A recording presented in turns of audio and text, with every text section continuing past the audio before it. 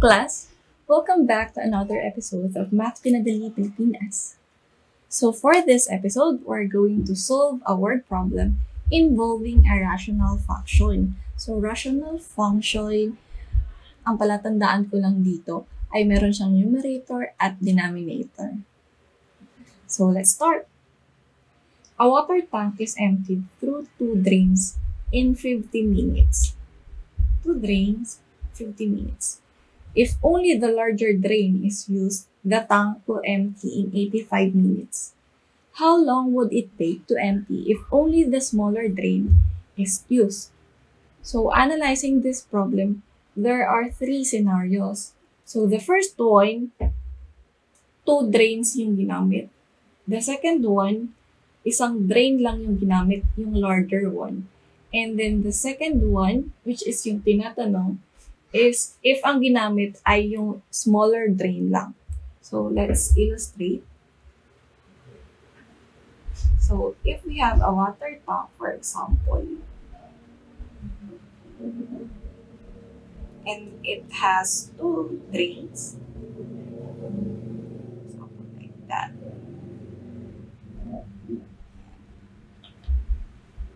Drain larger, drain smaller. Okay. So the given are this.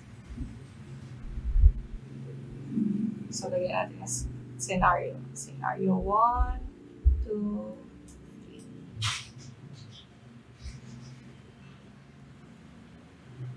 3. For the scenario 1, ginamit yung both drain. So, drain larger plus drain smaller.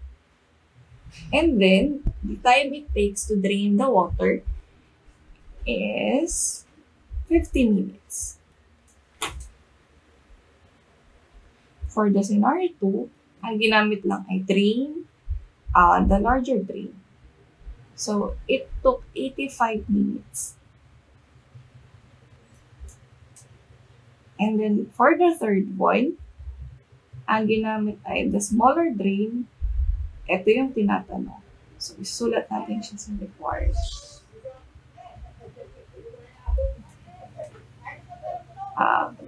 Time or T it takes to drain the tank using the smaller drain or TS. Okay. So for the solution, ayan. So analyzing the problem. For the solution, meron tayong dalawang drain. So nasusukat yung drain in terms of its area. Okay.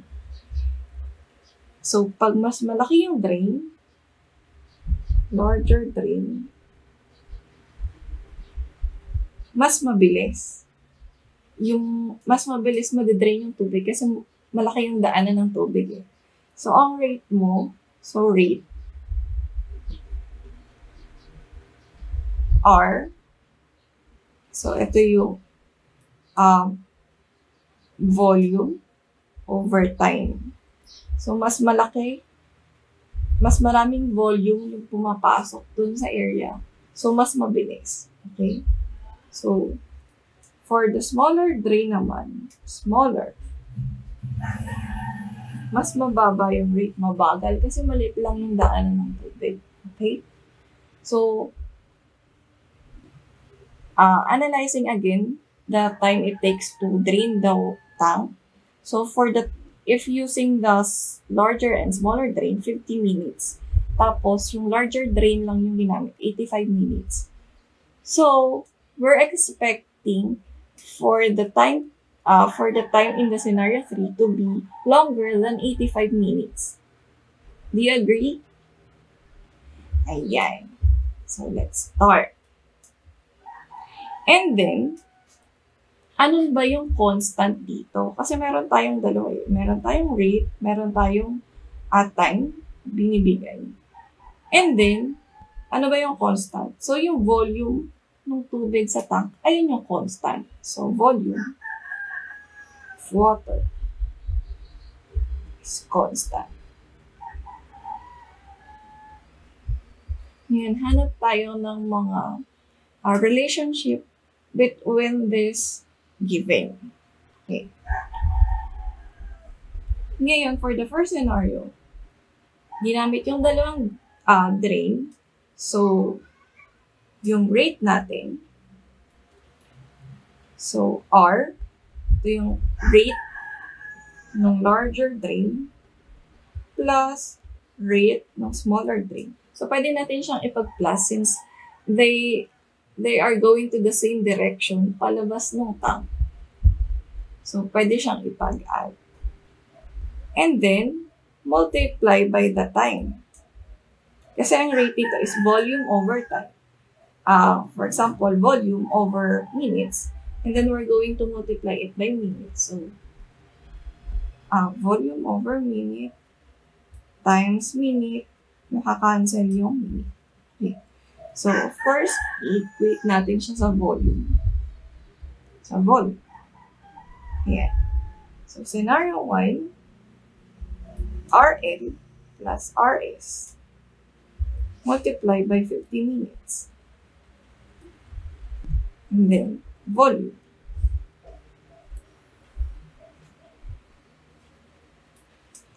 Okay, balik ulit tayo dito. For the scenario 2, isang drain lang yung ginamit. So, RL multiply by 85 minutes is equal to volume. Yan, since they are both equate to volume, ipag-equate natin ito, tsaka ito. So, RL plus RS 50 minutes equal to RL times 85 minutes. Okay. So, dahil meron tayong dalawang variable dito, magkakaroon tayo, pwede nating maisulat ang isa in terms of the other one. So, let's take for example, RS. So, i-multiply muna natin siya dito. So, 50 RL, tinanggal ko muna yung minutes, plus 50 RS is equal to, hindi natin ito sa unahan, 85 RL. 50 RS, slipat natin ito sa kabila. So, magiging 85 RL minus 50 RL. So, ito ay magiging 35 RL, 50 RS. So, RS will be 35 over 50 RL or 0.7 RL. So, ibig sabihin, kung gaano kabilis, so 70% lang ng bilis ni larger drain si smaller drain. Okay, so meron na tayong relationship between the two.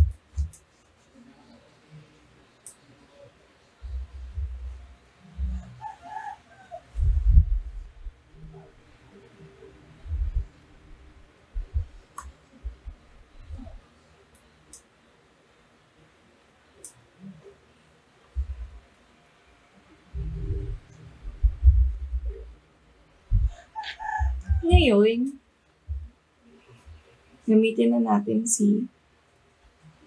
nagamit natin si scenario 1 at scenario 2, gamitin na natin si scenario 3.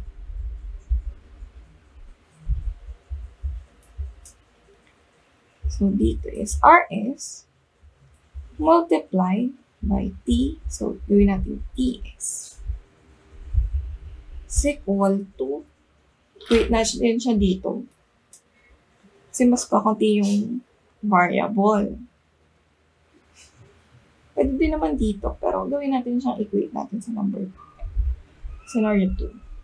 So, RL is equal to 85 minutes. So, volume is equal to volume. Okay? And then, dahil meron tayong dalawang variable, kasi ito yung hinahanap. Gawin natin ito in terms of RL. So, 0.7 RL, kasi ito yun. RL is equal to 0.7 RL multiply by TS, tapos ito, 85 RL minutes. Okay? And then, iwan natin si TS dito. So, 85 RL over 0.7 RL minutes. Makikita natin, makancel si RL. So, the time it would take to drain using the smaller drain is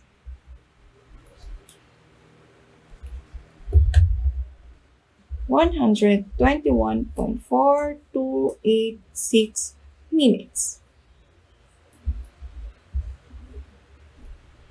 So, as expected, mas matagal siya compared to scenario 2 and scenario 3.